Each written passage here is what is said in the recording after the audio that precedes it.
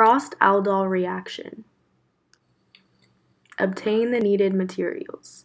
Under the fume hood, measure out 10 milliliters of ethanol. While still under the fume hood, measure out 0.12 milliliters of acetophenone. Add it to the round bottom flask. Weigh out 150 milligrams of 3-nitrobenzaldehyde. Add that in the ethanol to the round bottom flask. Lightly stir the mixture until all reagents have dissolved. Measure out 0.10 milliliters of aqueous sodium hydroxide and add it to the round bottom flask. Stir the solution for 5 minutes. The product should begin to crystallize out of the solution. Measure out 5 milliliters of ice water. Once the crystals have formed, add the ice water to the solution to help it fully crystallize. Pour the product onto the vacuum filtration.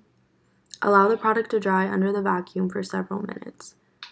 Once dry, move the product into a 50 milliliter beaker. Under the fume hood, add boiling ethanol to recrystallize and purify the product.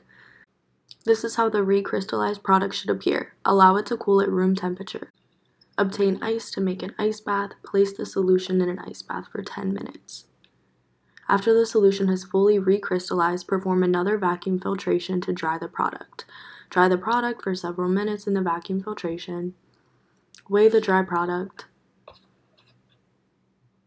Obtain a melting point for the product.